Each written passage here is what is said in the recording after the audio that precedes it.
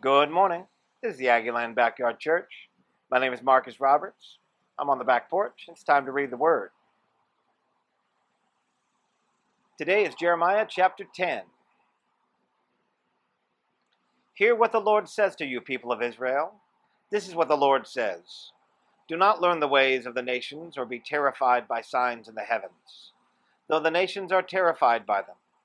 For the practices of the peoples are worthless. They cut a tree out of the forest, and a craftsman shapes it with his chisel.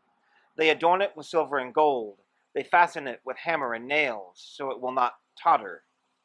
Like a scarecrow in a cucumber field, their idols cannot speak. They must be carried because they cannot walk. Do not fear them. They cannot do you no harm, nor can they do you any good. No one is like you, Lord. You are great, and your name is mighty in power. Who should not fear you, King of the nations? This is your due. Among all the wise leaders of the nations, and in all their kingdoms, there is no one like you. They are all senseless and foolish. They are taught by worthless wooden idols. Hammered silver is brought from Tarshish, and gold from Uphaz. What the craftsman and goldsmith have made is then dressed in blue and purple, all made by skillful workers. But the Lord is the true God. He is the living God, the eternal King. When he is angry, the earth trembles. The nations cannot endure his wrath. Tell them this: these gods, who did not make the heavens and the earth, will perish from the earth and from under the heavens. But God made the earth by his power. He founded the world by his wisdom, and stretched out the world by his understanding.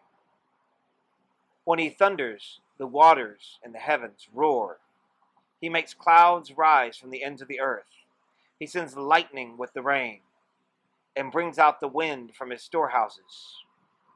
Everyone is senseless and without knowledge. Every goldsmith is shamed by his idols. The images he makes are a fraud. They have no breath in them. They are worthless, the objects of mockery. When their judgment comes, they will perish. He who is the portion of Jacob is not like these, for he is the maker of all things, including Israel, the people of his inheritance. The Lord Almighty is his name. Gather up your belongings and leave the land, you who live under siege. For this is what the Lord says: at this time I will hurl out those who live in this land. I will bring distress on them, so that they may be captured. Woe to me because of my injury. My wound is incurable. Yet I said to myself, this is my sickness, and I must endure it. My tent is destroyed. All its ropes are snapped. My children are gone from me, and are no more.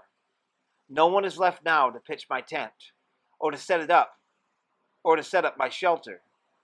The shepherds are senseless, and do not inquire of the Lord, so they do not prosper, and all their flock is scattered.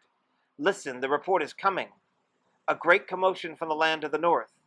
It will make the towns of Judah desolate, a haunt of jackals.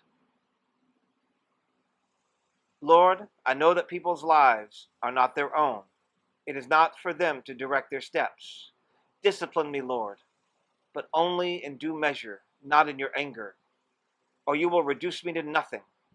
Pour out your wrath on the nations that do not acknowledge you, on the peoples who do not call on your name. For they have devoured Jacob. They have devoured him completely and destroyed his homeland. That's the word of the Lord for the day. Have a great day.